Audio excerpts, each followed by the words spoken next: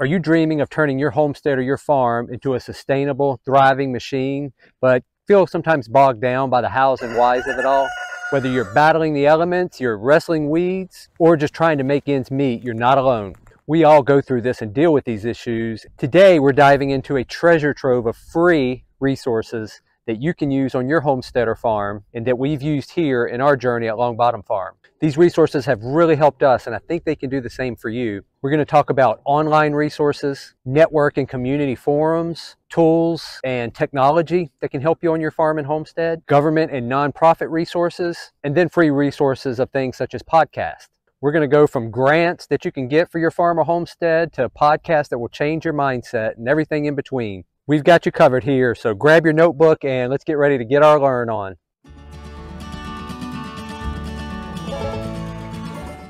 All right, guys, let's jump right into this because we've got a lot to cover. So first, we're going to talk about some online resources, and the first of which is FACT, Food Animal Concern Trust. FACT is dedicated to improving the lives of animals and making sure that the food we eat is safe. They stand out for their commitment to humane animal treatment, open pasture access, and just overall well-being of the animals that we farm. One of the most important ways that FACT helps farmers is through direct grants. Every year, they actually give out grants to beginning farmers, and they typically look for farmers that are trying to become humane certified or that are looking for ways to improve the life of their animals. That's typically what they give their grants out for. So if you're a beginning farmer, homesteader, this is definitely a way that you may be able to get some grant money to help you get started on whatever project that is you're doing. That said, FACT's offerings don't just stop at grants. They have a ton of resources that can help you not only grow your farm through videos and blogs that they have on their website, but they also have some great handouts that you can actually display at your farm stand, or if you're at a farmer's market.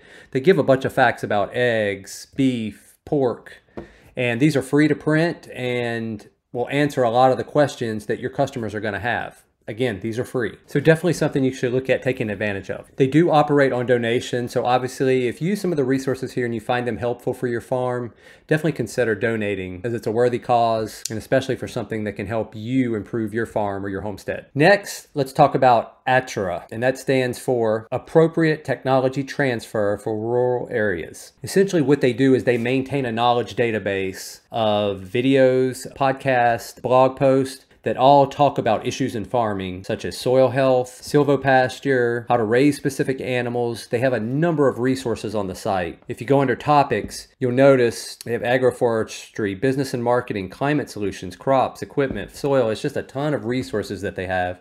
And if you click any one of those, for instance, farm energy, you'll get topics on agri-solar, bioenergy, renewable energy. And so it's just a plethora of information that can help you grow your farm, make smart decisions about your farm. And the best of all, again, this is free. They operate as well on donations. So again, if you find something valuable on here, consider donating. These are essentially like courses. They have all the information from professionals or people in these fields. And if that information benefits you, consider giving back to them. In this world of farming, knowledge is power. And with ATTRA, that power is at your fingertips. So definitely consider checking it out. Now let's move on to one you're probably very familiar with if you're watching this. It's YouTube. It is a gold mine of information, of how-to, of what not to do. Of course, there's some entertainment in there too, but you can learn so much from some of the good channels. There's so much education to be found on there, and the best part is, again, it's free. And YouTube, I don't even encourage you to donate to because you can't. YouTube makes its money through the ads that you watch, and while they can be annoying sometimes, some of them you can skip, some of them you can't, they do allow you to obtain this information for essentially free other than a little bit of your time. So in my opinion, it's a good trade-off. So whether you're a seasoned farmer, you're a beginning homesteader, or anything in between, YouTube pretty much has everything you'll need. Again, everything's not going to exactly fit your context, but you'll take little bits of this, little bits of that, and work it into what you're doing. And it's helped me through a lot of problems we've encountered on our journey of starting a farm. YouTube is obviously very simple to use. You essentially go on and you hit the search bar and you look for whatever you want to find. That's it. Search, find. Sometimes you have to wade through some stuff, but there's a lot of information, a lot of perspectives, and I'm sure you'll find what you're looking for through their search feature. When you're searching through YouTube, be sure to subscribe to the channels you love. Hint, Long Bottom Farm. That actually helps the creators who put out this information get more recognized by YouTube, and it puts their videos out there, makes them easier to find. And it also helps to grow the channel. There's also a little thumbs up button you'll see at the bottom for any video. So be sure to give that thumbs up a like if you like it. Because again, that helps farmers, that helps people that are putting out this material. It lets Google know that you're enjoying the content, and then they put it out to more people, which helps the person that made it and helps them make more. So concerning farming, homesteading, and YouTube, there's a couple channels I really like. One is Just a Few Acres. If any of you watch Pete and his material, I think he's got almost 600 videos on everything from cattle to building tractors to fields and soil health and managing inventory. There's just so much to be learned from there. I've learned a lot in our farming journey, so definitely a channel that I recommend. Another channel is Justin Rhodes. He does a ton of homesteading stuff, things you can do around your home. He's got documentaries of them traveling the country, meeting other homesteaders, just provides a lot of information. If you're into raising your own animals, growing your own food, a ton to be gleaned from there. So check that out. Farm Builder, this is a great channel. This is run by Jordan and Laura Green. They actually live about an hour from us here in Virginia. They have a ton of stuff specifically about raising pigs. Jordan and them do a lot of pigs. They've got a lot of systems in place from doing this over a number of years. A lot of the farms around here that I live actually buy their piglets from him. Just a great resource for learning basically how to farm. There's marketing stuff in there. There's a lot of pig raising, cattle raising. So definitely check it out. Definitely one of my favorite channels and kind of one of my go-to channels. If I'm having a problem with something, I'll go there to look and see if Jordan has addressed it. Sheraton Park Farms. This is another great channel, just about a small farm and how they are making it, how they make their money, how they raise their animals, the problems they encounter. And this is a great channel if you're starting specifically a small farm. You know, you're going to do farmers markets, you're going to sell online. They do a great job of bringing their experience and sharing that with you, good and bad, which is really one reason I like the channel. It's genuine, and I think you'll also find a lot on there that'll really help you in your homestead or your farm. And then Farm Marketing Solutions with John Soskovich. John's made a ton of videos, started out with pastured poultry, then he got into some pigs. And he essentially has a free online course through his YouTube channel. You could pretty much learn everything you need to know about raising pasture poultry and raising pigs on pasture. He's very knowledgeable, does some great videos with actually good entertainment factor as well. Really enjoy his videos, and I've learned a ton. His videos were my initial go-to when we started pasture poultry. He's designed his own chicken tractor, which you can get plans for on his website, and just a ton of knowledge, again, for free.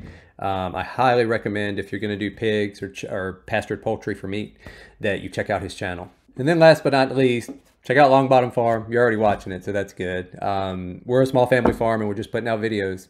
You're watching one now, and we raise chickens for meat and eggs. We raise pigs, we raise cattle, and we sell at the farmer's market. We sell online, and we're basically just trying to share with you how we do all that. So check them out. Or if you're watching this, you're already checking it out. So now let's move on from YouTube to one of my favorite resources out there, and that's ChatGPT. If any of you are unfamiliar with ChatGPT, it's essentially a search engine, but it talks back to you.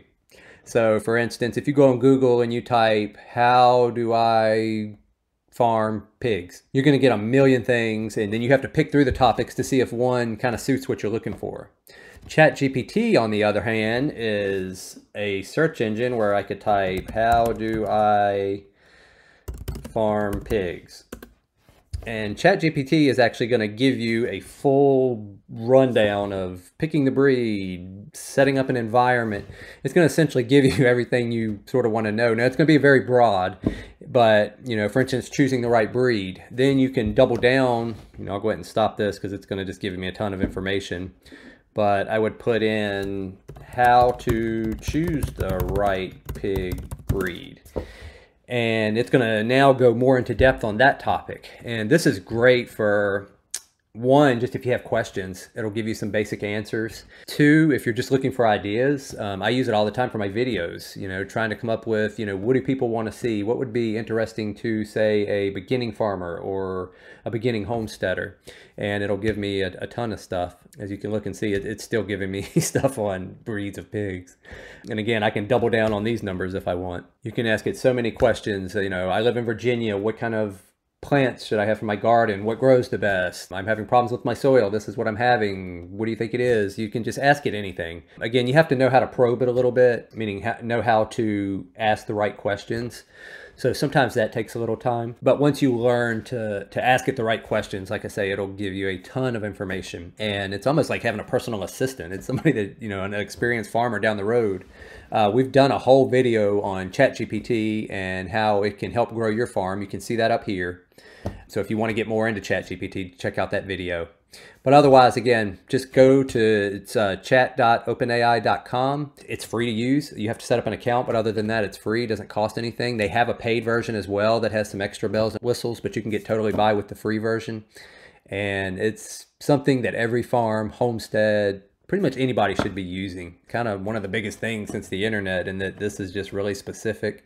It'll save you time in searching for things and just be like another farmer you can talk to. So check it out.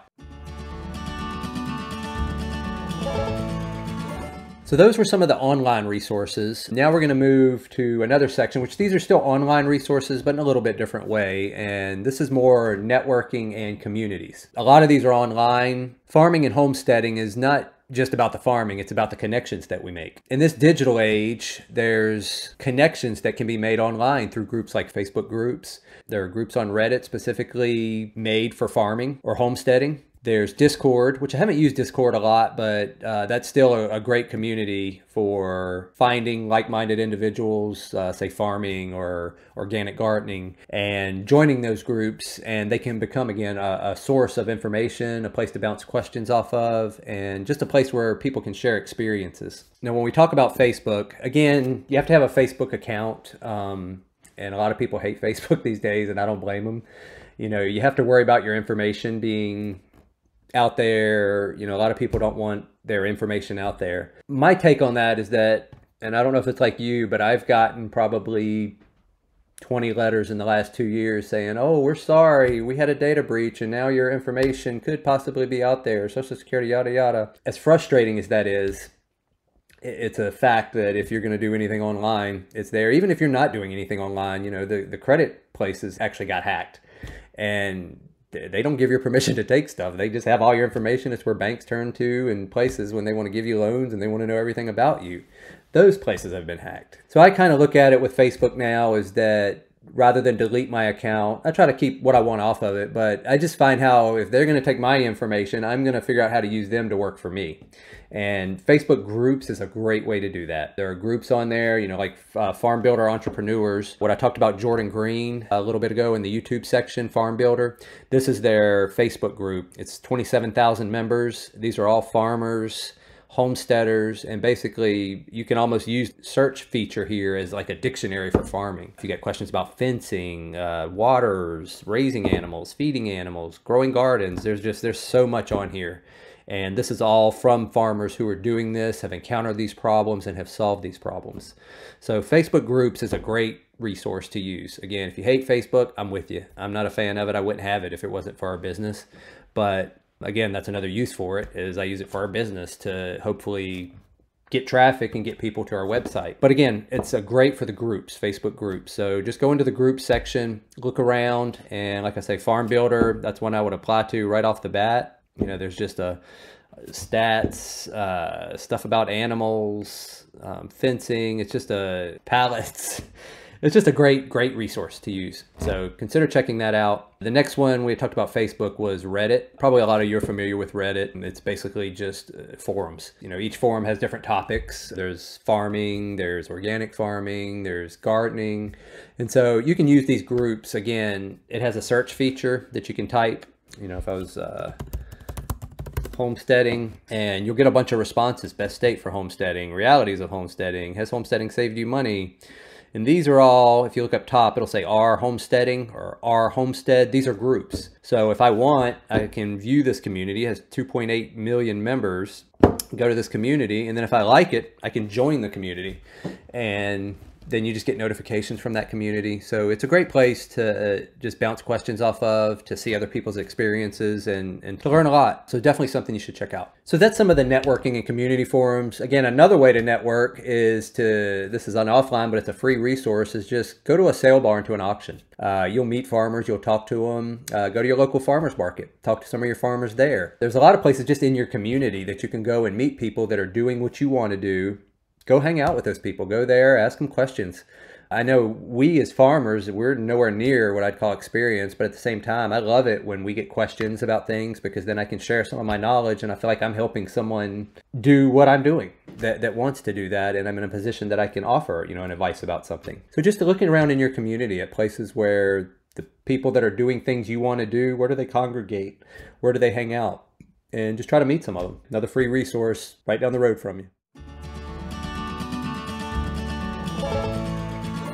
Now let's move on to tools and technology. Again, the stuff we've already talked about, the internet, different things kind of already apply to that, but there are some other tools and apps and different things that you can use that are also free and can help you on your farm or homestead to make good decisions about what you're doing, or to just be in the know. One of the first ones is just having a good weather app on your phone. This will make a big difference, and trust me, whether you're gardening, raising animals, if you plan stuff or don't plan stuff around the weather, it can come back to bite you.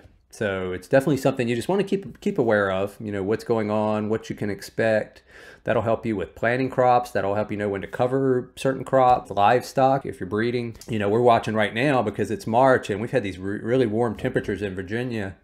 Typically, I don't put the cattle back on our bottom land until around the second week of April, when the grass is growing really good. And watching the weather, we've got a lot of warm weather ahead. So there's a good chance we may be putting them down there a lot earlier. Just a good weather app on your phone. Most phones come with one, but I don't really have one to recommend. Just have one that you like to use and that's easy for you to interpret the information that it provides. Another app I do like is PlantNet. This is an app you can use basically to take pictures of plants and it'll tell you what they are. So this works great when you're trying to identify stuff in your pasture, or if you're just, looking around your property and you see something you don't really know what it is. It's not 100% accurate, but it's pretty darn accurate. So just another app that you can put on your phone that has helped me on our farm, at least with pasture management. Now, one of my favorite apps and technically website is Google Drive. If you are familiar with Google, it's called Google Drive, and it's basically a place where you can create documents, spreadsheets, PowerPoint presentations, just notes. And the cool thing is then you can share these notes with, if you have a farm team, me and my wife,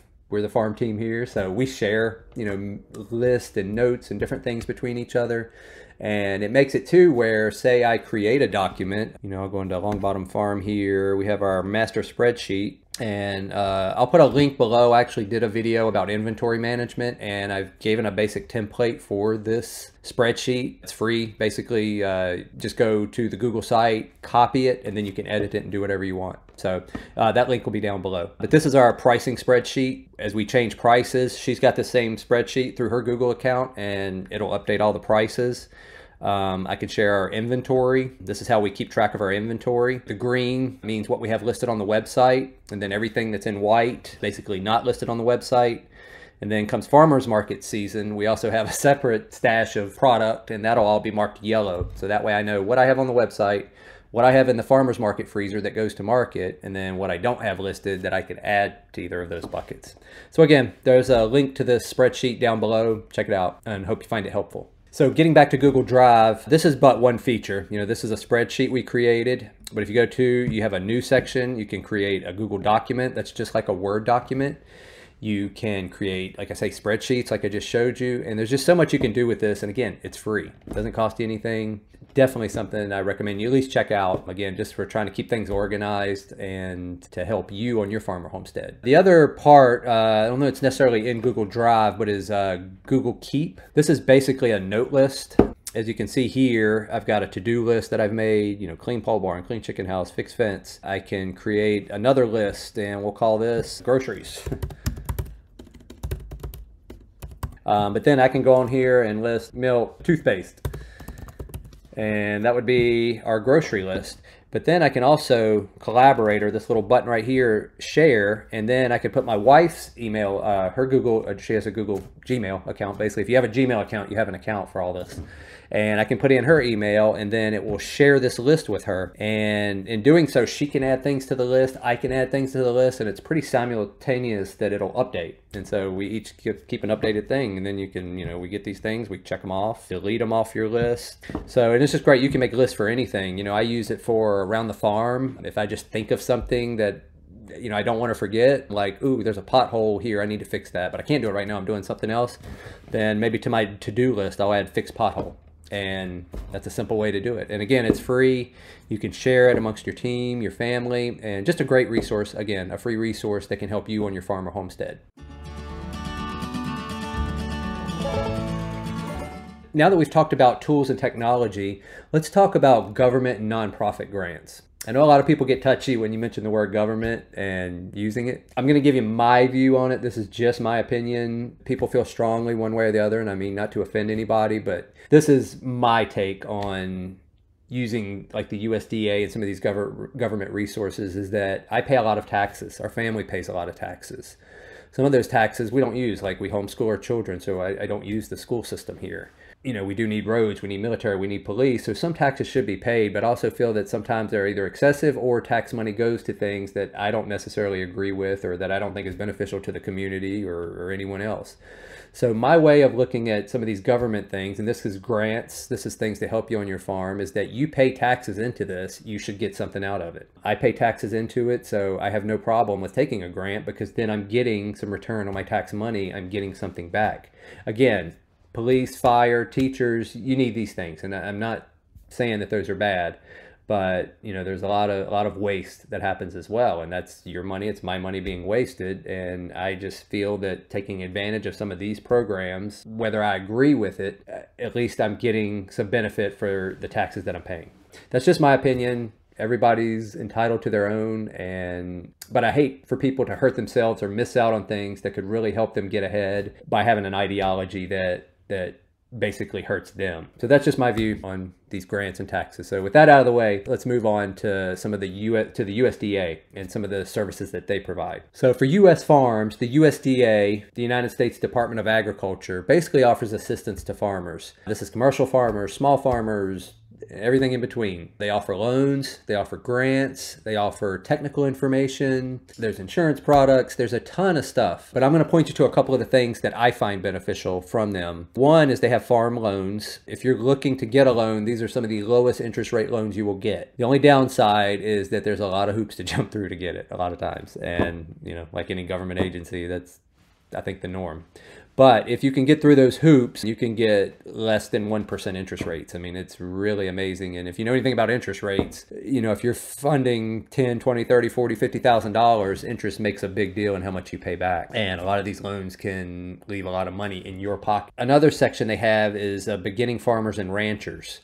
And they have a lot of operating loans in here, micro loans. But not only that, there's also grants you can get. I know some that we've looked at is they have some, if you want to go organic certification, they have some grants to help with that. I feel like here in Virginia, if you want a greenhouse, they will cover up to $10,000 of that greenhouse, and it's pretty easy to get. So if you're doing vegetables, that's another thing to look at. There's just a ton of resources, with a ton of grants and a ways that they can financially help you on your farm or homestead. Another way that they're very helpful is that they just have knowledgeable people within the department that if you have questions, say soil health or what should I plant in this pasture, this is where I live, they have people there that can help you with that, give you advice and help you to not make a bad decision. If you've ever had to oversee a pasture or plant, it ain't cheap. And the USDA can provide you a lot of resources that can help with that. Specifically within the USDA is NRCS, or the National Resource Conservation Services. They're very helpful. At least a lot in what we do. They're more on, if you call it the green side of doing things. They have grants. They offer assistance with doing healthy pastures, minimizing pesticide use. They have a lot of resources and knowledge that can really help you. And within the USDA, that's where I've always turned to when I have questions or I need help with something.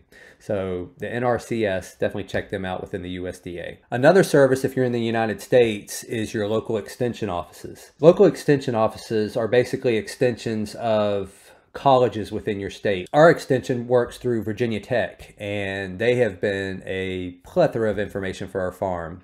When we first moved here, our farm was cropland, and we needed to convert that to pasture. So we went to them, and they actually had some grants to help convert it. We went with another organization, which I'll get to next, that helped us do that. But they still came out. They did a pasture walk with us, recommended, what we should plant based on what was in there. They kind of pointed out some things that you don't want in there for livestock. And just a great resource. Again, this is free. I mean, it's taxpayer funded, but it's free. You go to your extension office and they'll typically help you in any way they can. That's what they're there for, is to assist farmers and just the community and doing a lot of just agricultural based stuff. So definitely check in your community what your local extension office is and what they have to offer. They've been a big help to us. Shout out to Jennifer in Buckingham, and we have really appreciated the help they've given us in our journey. They also do grants. They help with funding for certain things. So again, check out in your local community and see what's available to help you on your farm or homestead. The last thing I want to talk about, and this is something we have in Virginia. I don't know if it's everywhere, but we have it's called soil and water conservation. They're a separate branch that are pretty much locally funded and state funded, but they help pretty much with all issues water related. Their goal is to protect the waterways. They have been super helpful to us. We were able to get a grant that allowed us to rent a seed drill from them. They actually have a seed drill that they will rent you. I think it's very reasonable. I want to say it was $11 an acre maybe. And if you've looked at a good seed drill, I mean, you're talking $20,000, $30,000. So to rent this, to bring it home, keep it for a number of days, and then, totally overseed our pastures was super helpful. They helped us coming up with the mix. They also helped us with a water and fencing grant. We're on the James River, so we had some areas that in their eyes needed to be fenced out. Obviously you don't want cattle in the river and stuff like that. So they paid a certain percentage to help us get fencing put in, and also to have a well put in with underground waters that run all over the property. We could not probably have done that starting a farm initially. And we didn't actually. For the first year and a half, we were hauling water through IBC totes on wagons and a number of things to get water to our animals. So this was a big game changer for our farm. It cut down on labor. These are frost-free waters. The fencing, we went with high tensile, and just a great resource. Ours was the Peter Francisco Soil and Water Conservation. Shout out to Kelly for all the help she gave us. So just something to check within your community. You could probably check with your local extension office, and because they tend to work very closely together, and they could probably help you. So just another resource to check. Again, free. Take advantage of these. All right, we're going to wrap this up with one final category that sounds kind of cheesy, but has really helped us on our farm. And I find that it's a resource I can make use of while I'm farming. And that resource is podcast. We talked about YouTube, which is very similar, but I found with podcast, this is something that if I'm on the tractor mowing a field or overseeding, haying, I can put earbuds in and just listen to that and actually be gaining a lot of knowledge while I'm getting work done. When we're washing eggs, just doing chores. If I'm by myself, I'll pop on a good podcast. It's just been a great source of information for our farm. And you can find podcasts on any topic that you like. And I would also lump in Audible books, but again, that costs money. So that's why I've left that out. These podcasts are free. I'll go ahead and mention some of the podcasts that I've found helpful on our farming journey. One is Grass-Fed Life. This is with Darby Simpson and Diego Footer. Has been a huge help. Again, I don't think they've done anything recently with this, probably for the last 2 or 3 years, but if you just go back into the backlog, the archive of what they have, so much information in here, good information. We learned a ton from them. They also have some courses that they offer, one of which we took and actually found it very good. But the podcasts are free. There's a ton of information in there, so definitely something to check out. If this is more for livestock, pasture-raised livestock. If you're into that, check it out. They're a great resource. Another podcast was Farm Small, Farm Smart with Diego Footer. Him and Darby did the Grass-Fed Life, but Diego does Farm Small, Farm Smart. And this is based more on the veg side. So market gardens, growing vegetables, fruits, different things for profit, how to market that stuff. He does a lot of interviews with other farms that talk about their experiences. And really a great channel, if you're into microgreens or really just any kind of vegetable farming, you'll find something in here that's helpful. Again, this isn't being produced because he's doing another podcast now, which we'll get to, but the archive of what is there is a treasure trove of information. So if you're into veg, check it out. Carrot Cash Flow. This is the other podcast I was just talking about. This is done again by Diego Footer, and it basically interviews farms. This has some on the meat side and some on the veg side. So if you're growing for food if you're growing for a farm, if you're just growing for yourself. It's a lot of great information in here. Interviews with farms, a lot about marketing this stuff if you're going to try to sell it. And just a great channel and highly recommend it. Next would be The Beginning Farmer with Ethan Book. This is a great podcast, one of the very first ones I listened to, and I don't think there's any recent podcast episodes, but there's still a ton there. And it's essentially Ethan's experience in learning to farm. I learned a lot from it because he talks about a lot of the things he tried didn't work, things that did work. And not only did I go for it looking for answers, but I also would get answers to things I didn't know I needed to know. So it was a great podcast and just really exposing me to a lot of new farming things. He does pasture-based, again, pasture-based livestock farming. So if you're doing that on your homestead or you're actually raising animals, you know, as a business model, it's a lot about raising animals, and I think you'd get a lot out of it. He also has a YouTube channel, which I didn't mention the other one, I should have, but The Beginning Farmer YouTube channel. He is still keeping that up to date, so definitely check that out as well. Now, there's a couple other podcasts I'll mention real quick. One is Small Farm Nation with Tim Young. Again, he hasn't put out anything in a while, but he really focuses on marketing of farm products. So how to set up your website, how to do things. He actually has a business, Small Farm Nation. That's who we got our website through, and very good service. Again, this is a paid service, but the podcast and his YouTube stuff is free. So again, Tim Young with Small Farm Nation, definitely check that out if you're interested in how to market some of the products that you raise on your farm or homestead. Food Chain Wars with Seven Sons Farm. They're a farm in Indiana that ships frozen meat and eggs. They're a multiple, I believe, seven-figure, very big. Not big, I mean, they're a small farm, but for a small farm, they're big. And they do a podcast from anything about soil health to commercial versus pasture-based farming and just everything in between. They talk about their experiences, and it's a great podcast. They haven't put out one in a while, but the stuff that's there is really valuable. You know, it's almost like a course in marketing and farming livestock. So highly recommend you check that out. So that's it, guys. That wraps it up for our free resources. I hope you use some of these. I hope you get some value out of them. Got links to all of these resources below with the website. So if you missed something, just look down below. And if you have questions, please comment below. I've left, I'm sure, a ton of things off of here. So if you have some resources that you've used that you found that have helped you, please leave them in the comments. I'm always looking for ways that we can still improve our farm, our life, just everything. So share what you have. We definitely love to hear it. You know, like, subscribe, all that good stuff. Our next video, we're going to actually talk about some paid resources. So going on to the other side. But what I mean by paid are some resources that I think will pay you back in dividends by considering these resources. So check that out. That should be out in a week or so. And other than that, if you have questions, let us know. We'll catch you in the next one. All right. Bye.